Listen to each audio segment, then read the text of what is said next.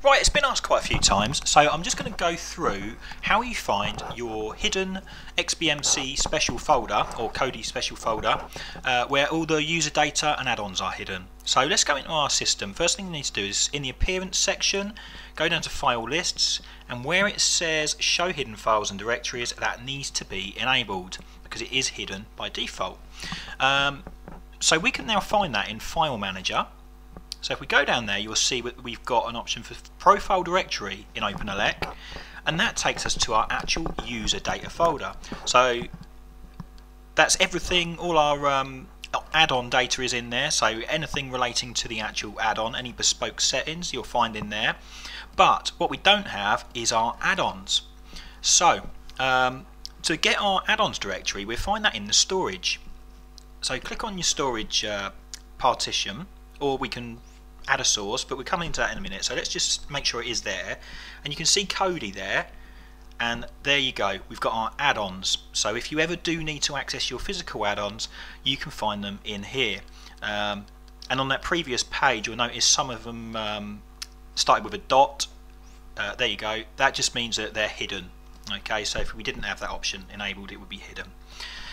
So let's try adding a source now, just to make it easier to find in future. So if we go down to our root file system, we can then go to oops, sorry, not that one. We want storage. There we go, and we can click on Kodi, or if you're running an older build, you can go to XBMC and click OK, and that will now add our whole Kodi directory. So we can now access anything in the hidden folder. So that is the root of the hidden folder. So you've got your add-ons in there, you've got your add-on data, you've got your thumbnail, you've got absolutely everything in there, all your bespoke settings.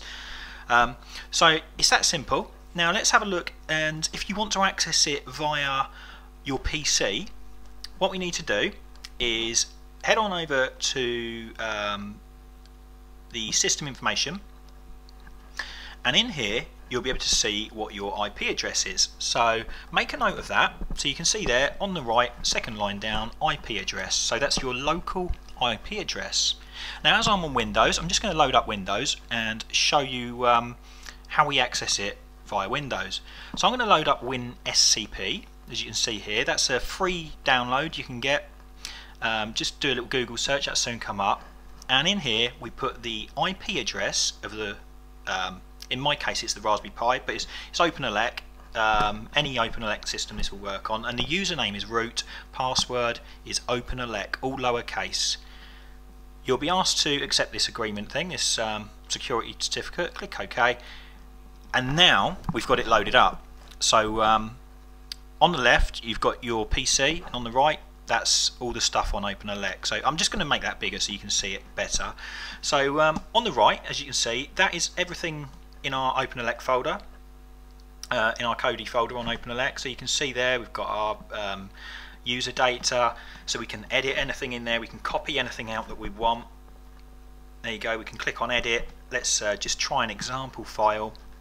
So this is my RSS feed, so I'm just going to let's copy that line again, and we'll paste it in there and just edit it to something like test.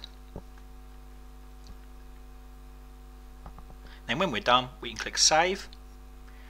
We can close that box, and if we try opening it up again, we should find that that's actually already been saved. There you go, there it is. So I can now delete that and tidy that line up there, click save, and it's back to how it was. So very simple to access your files and edit them. If we wanted to copy something over, it's just drag and drop. So hold down the left mouse button, pull it across, and there it goes, it's copied over. So really useful. And similarly you can obviously copy it to your PC as well, so you can see there you can rename folders and do what you like. So hope that helps. Thanks for watching.